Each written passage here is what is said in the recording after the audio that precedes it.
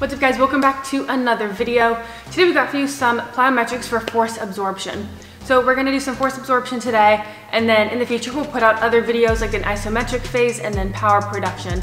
But when it comes to the force absorption phase, you'll hear me say a lot, you just wanna make sure that you stick it sturdy, everything is contracted, you're actively pulling yourself down, and you just wanna be really stable in your foundation when you are trying to absorb force. So if you guys enjoy this video, please give it a thumbs up. Don't forget to subscribe to the channel. We post new videos every Tuesdays and Thursdays, so make sure you subscribe to catch all of them. Hope you guys like it. First thing we got pogos, double leg, single leg. Same as always, ankles and knees stay stiff. Jump through that foot.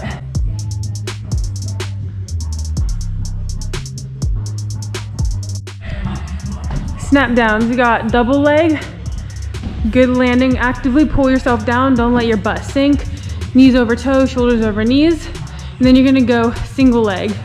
So you're gonna start on 2, land on 1. Same thing goes, actively pull yourself down. Knee in the same position, load your glutes, squeeze your butt. Stay nice and tight, use your core.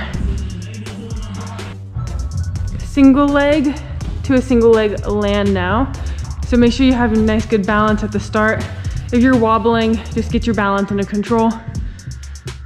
The exact same snap down. Good form, actively pull.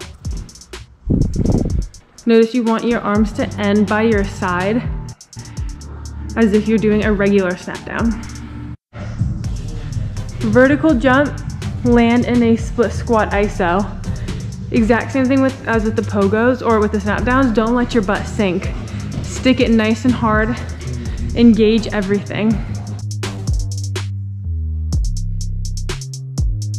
A lot of force absorption is just about controlling, sticking, activating glutes, holding your position strong. Banded squats, stick the landing. So that band's gonna help pull you up so you get a little bit more height, but stick it hard. The band will also try to throw you off, engage your glutes, really squeeze everything, good position with your knees. Single leg broad jumps, you're gonna start on the same side.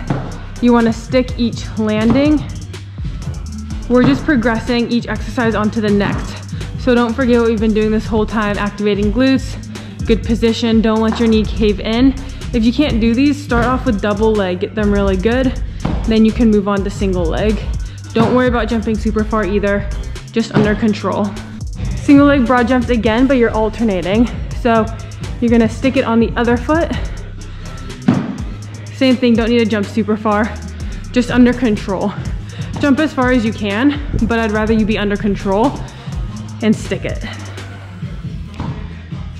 Single leg broad jump to a lateral jump. So you can be the same foot each time, jump forward, jump out. This is not about going fast or far, it's just about sticking it each time. You wanna make sure that you go inside and outside on both feet. Same thing, all we're doing is adding another broad jump to this. Everything's still single leg, you're gonna wanna hit going each direction, so inside and outside each foot. Once again, it does not matter how fast or how far you jump, just stick each landing. You'll also notice sometimes we take a couple hops. I would rather take a couple hops to get under control than have to put your other foot down. Don't let your knee cave in and don't get so wobbly that you're about to tip over. But if you can take another little hop and stick it after that like Spence just did, I would much prefer that. Third progression, after that final single leg broad, you're doing a lateral jump in.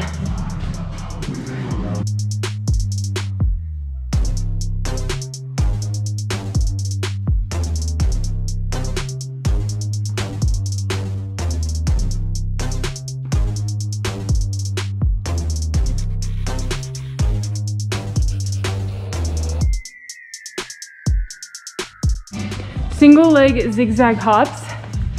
This is just gonna be a little bit further of a distance, 45-degree angle, a little bit faster, but same principle. Stick each landing, make sure you're in good single leg snap down position. Not about how far, but about how sturdy your landing can be. Next, we got a depth drop. So you're gonna stick one leg out, let yourself fall, land in a snap down. One of the biggest things I see people do is jump off the box. You're not jumping, just let yourself kind of fall off. You'll notice that position that he lands in, once again, a snap down. Shoulders over knees, knees over toes. Nice and sturdy. Knees do not cave in. Squeeze your glutes to keep them apart.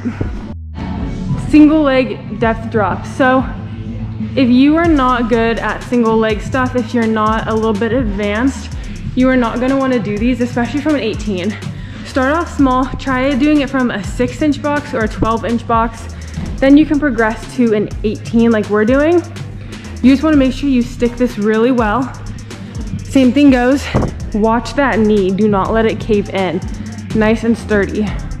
Progression, single leg depth drop to a single leg broad, single leg lateral jump out, single leg lateral jump back in.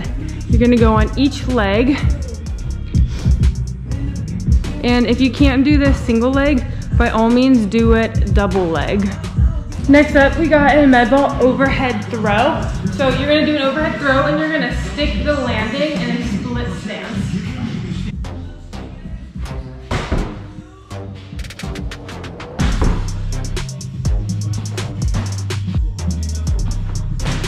You're gonna start off in a run. When I say stop, you're gonna break down in a split stance decel, and then you're gonna continue. So break down hard, continue again, and I'll keep saying stop.